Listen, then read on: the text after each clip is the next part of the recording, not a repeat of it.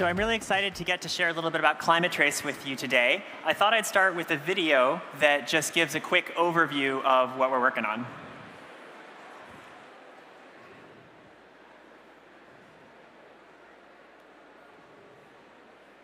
Right, but we don't really know. Up until today, we've had to rely on vague, high-level estimates that often come from the polluters themselves. And that information is often years out of date and almost always full of gaps and omissions. It's not data you can act on. That's why we're building Climate Trace. Our ultimate goal, to create a comprehensive, highly detailed, up-to-date map of exactly where all global emissions are coming from and who is producing them. How does it work? We capture measurements from satellites and thousands of sensors based on land, in the sea, and in the sky. Data that's never been seen before. Climate Trace uses AI to verify the data, identify patterns, and provide new powerful insights. So decision makers will have all the information they need to make informed choices and reduce emissions. No more relying on self-reporting. No more waiting years to see if reductions are actually happening. And most importantly, no more hiding. We've already created a comprehensive inventory of emissions from every country with detailed emissions data from specific industries. Over time, we'll be able to monitor power plants, feedlots, airports, landfills, anything and everything that is creating the emissions that are driving the climate crisis.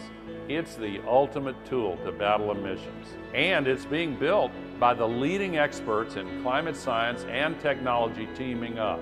We're bringing the best of today's technology to the fight. With Climate Trace, we're making the invisible visible. Join us. To learn more, go to climatetrace.org. So what does it mean when Al Gore says we don't really know what is causing climate change? That's quite a statement, because we obviously know that what is causing climate change is greenhouse gas emissions, mostly from fossil fuels. But what we don't actually know is where those fossil fuels are being burned. Who is burning them? What actually exactly happened to cause this? Because for decades, what scientists have been able to see is all the pollution in the atmosphere. But what we can't see is how did it get there. So we currently live today in a hyper-monitored world if the question is, are we in trouble? And if you're here, you know the answer is we are in serious, serious trouble. But knowing that there is a problem is really different than knowing exactly what caused the problem so you can do something about it. I mean, think about how many startups here are working on the quantified self. We really don't have an equivalent for the planet. I'll give you an example. The Paris Treaty, the landmark treaty in climate change, is fundamentally a transparency framework. The heart of it is the idea that countries, literally every country in the world has agreed to this, are going to measure their emissions and make them available to everyone else. However, in a lot of cases, that means 20-year-old data.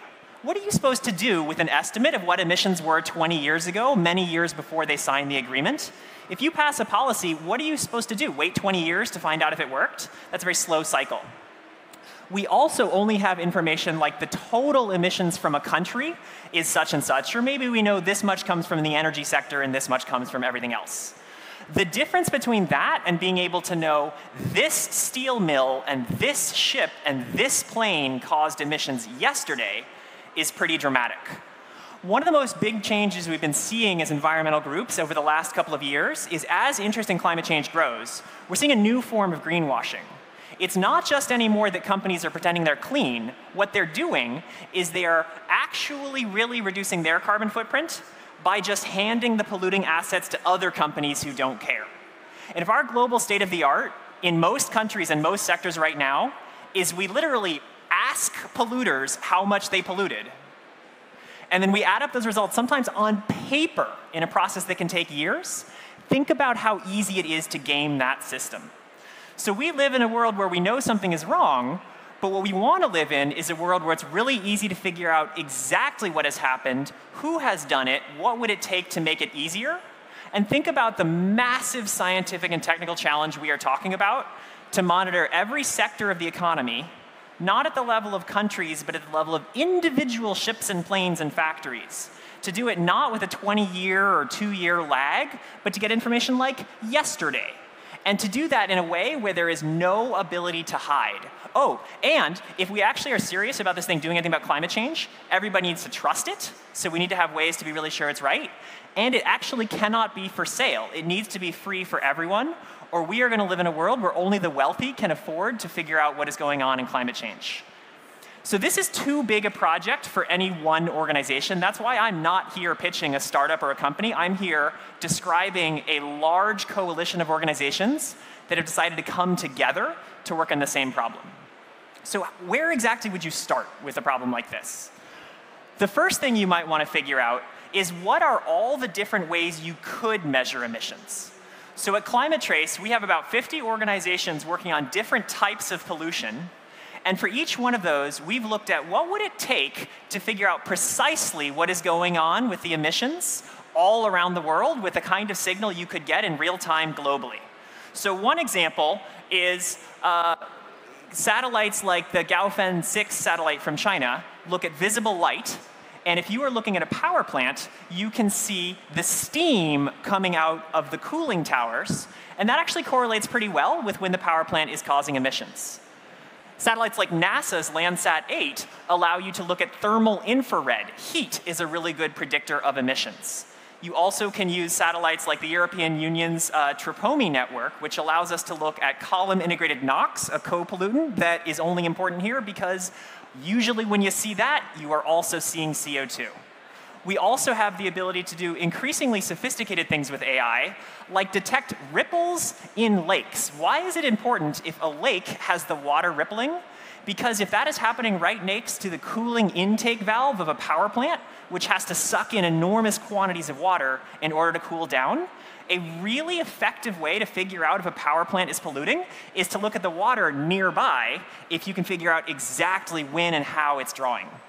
So these are a whole bunch of hypotheses that we have gathered from many different organizations about how you could maybe spot pollution. Notice what is not on this list. It's pretty striking that in the top 4 list of ways to spot CO2, CO2 itself did not even make the list. One of the things that we've learned is that although there are satellites that can see CO2, there's so much of it in the atmosphere now, there's so much background pollution, and there's so much weather moving it around, that just because you see CO2 near a power plant, not a particularly good indicator that that power plant actually caused those emissions. They could have blown over from a nearby city, they could have been there for a long time. So that's the kind of hypothesis testing that we've had to go through to figure out, okay, what do we think would be a good predictor of emissions? And what is really a good predictor of emissions? And how can we use as many of these signals as possible by as many of us as possible teaming up to figure out exactly what's going on?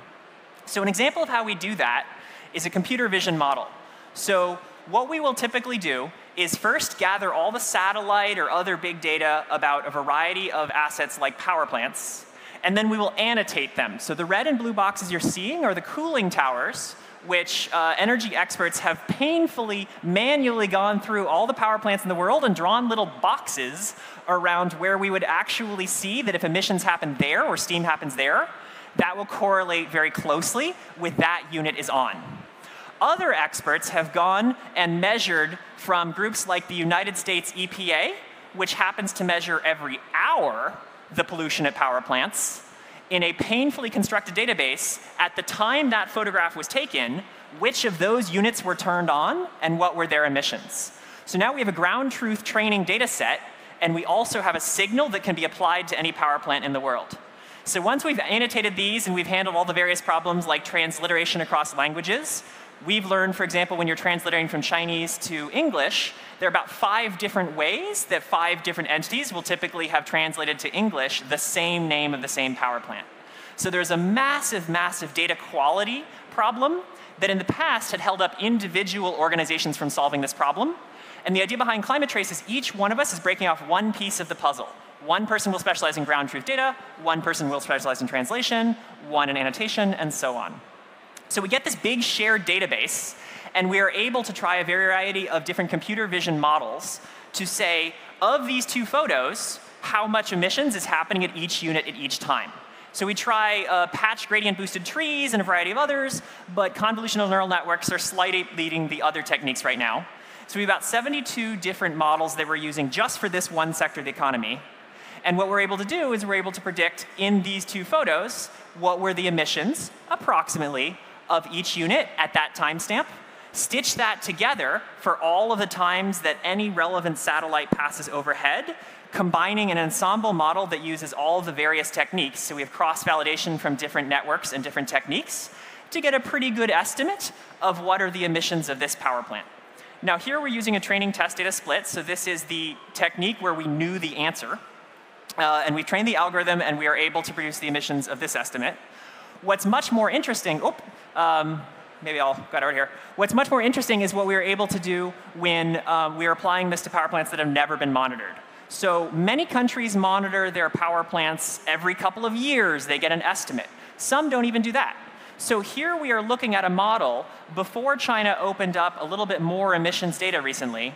We were able to estimate by applying that model trained on American and other power plants what were the monthly emissions at every individual coal plant in the country and make that information transparent. So what we're doing is we are going to any sector, any country that happens to have done a really detailed job monitoring these things, any technique that any one of our many members can apply globally, and training models on the ones that have more transparency, and then applying them globally to get these estimates in every sector. And as you saw me get my slides out of order here, we are then doing this in different sectors of the economy. So just a couple of examples. Global Plastics Watch and Earthrise Media are collaborating on a technique to detect landfills from space. This is interesting because we've learned that there are far more landfills in the world than were previously believed. So until this project, it was believed that trash was a relatively small driver of climate change. We now know it's been underestimated by probably about a factor of 3. And we think this was not a case of countries deliberately falsifying data. We think this is a case of who's paying attention to how many landfills there are. But knowing the amount of methane coming globally allows us to have a much more accurate picture of what's actually driving climate change. Another example, Transition Zero is able to look at very high temperatures in cement and steel kilns and get a sense, based on a good understanding of those chemical processes, at the time the satellite passes overhead, what are the emissions of those particular facilities. The University of Malaysia has done really interesting work getting far more up-to-date counts of all the rice fields in the world and the methane emissions associated with that. We've also discovered that there is probably a lot more methane emissions from rice than had previously been believed. And then groups like OceanMind are using other techniques such as radar. The automated information system is a technique that every major ship worldwide uses to not crash into each other. So they're constantly broadcasting their location. And so they can back out from this, what is the speed and location of every major vessel in the world? And it turns out there's a surprisingly tight correlation between speed and emissions. The emissions of a ship rises with the cube of the speed. So knowing how fast that thing is going is massively important for figuring out how much is it actually polluting. So all of these are sort of mini coalitions in themselves. And what Climate Trace has done is bring so many of these together into a single database. And so what we are doing then is aggregating those up and making them available to the public free. Something like Wikipedia, but with a lot more sensors. So we've been able to pick, I don't know, this is last year's release for the aluminum sector. I would not have known this, but the United Arab Emirates turns out to be the 3rd largest aluminum polluter in the world. And exposing this kind of information for every sector in every country has been incredibly useful for climate negotiators. And the next step is going from that to individual facilities. So one of the things that people typically see when they hear about this project is like, great, we're going to catch the bad guys. And that's true. I am excited that for any company worldwide that thinks it can continue hiding its emissions, it has about 13 months at best until those facilities are going to be exposed to the general public. I'm also excited about how when we tried to expose the illegal polluters on countries, we had some unexpectedly good results. One of the things we learned is that the countries that are parties to the Paris Agreement, which is essentially all of them, had been much more honest with each other than their climate negotiators believed. So what we were told by many climate negotiators is the reason our country is not lowering emissions is we think the other countries are lying. And everybody had their own theories about who is falsifying what data. And there's a couple of cases where we found a little bit of falsification. But one of the big surprises here is it looks like the whole Paris Agreement, many countries have been more honest than their partners across the table thought they were being, and we are already in better shape than we thought on climate change. When's the last time you heard we are already in better shape than we thought on climate change? Because it turns out, actually, everyone was negotiating in good faith. And so this already has been incredibly valuable for climate negotiators to hear, hang on, if actually there's more trust in this room than we thought, maybe we can stretch a little harder. Maybe we can all go a little bigger on the next round of climate negotiations. So I'm really excited about that part. But the last part, and why I'm here at Collision Conference, is the third and most exciting piece of all of this. I'm sure everyone here at a tech event is well aware that once you can actually monitor something in great detail, you can make a plan to do something about it. So we're a coalition of universities, scientists. We are really good at solving the problem of what is going on. We are not entrepreneurs. So what we are really interested in is we've found a variety of techniques where once you have better data, you can have new scalable business models, new forms of policy that can reduce emissions more quickly. But we think we've only scratched the surface of what's possible. So I'll just give you a couple examples, and I am really interested in what have we not thought of yet. So one example is it turns out when you know exactly how much pollution a power plant is putting out every hour, you can also calculate how much money it's making. And that's pretty interesting because it turns out we've been able to figure out 45% of all coal plants in the world are making so little money, it would actually be cheaper just to shut them down and start over with renewable energy. But the vast majority of them have been hiding this from their investors. So we have been working with a number of banks to say, okay, this coal plant, and this coal plant, we're losing money in these periods. And if they tell you 20-year plans of how they're profitable, you should be very skeptical. This has been extremely interesting to investors. And this is one of the few examples we've been able to think of. Another one we've been able to think of, if you look at the hourly emissions of a grid, the state of California was investing heavily in batteries, and it turned out that batteries were not as green as we thought, because the times that the batteries were charging is when it was profitable to charge batteries. They were only looking at the price of electricity. Nobody was looking at the environmental consequences. And so the state of California adjusted a program called SCHIP, which basically requires battery companies to take a look at the environmental data, what are the times the grid is clean and dirty, and do a little bit of shifting to when there's surplus renewable energy instead of when there's surplus coal power. This is pretty cool because it's one of the few government programs I've ever seen that in 6 months reduced emissions in an entire sector by 100%. It was a software plugin, didn't really cost anybody any money, 100% reduction in emissions. We are seeing more and more examples of this, but we are not experts in businesses. So my plea was everybody here who is excited to start companies, everybody here who thinks about policy, we are about to open up the world's most transparent, detailed data set on what is causing climate change. It's got metadata, it's got transparency, you can see the whole thing, it's all open source and free. My plea to you is to take a look and see what your next business could be, reducing emissions now that we actually figure out what's causing them. And we're not allowed to make money on this, but you are. So good luck, and I hope you guys can solve climate change. Thank you.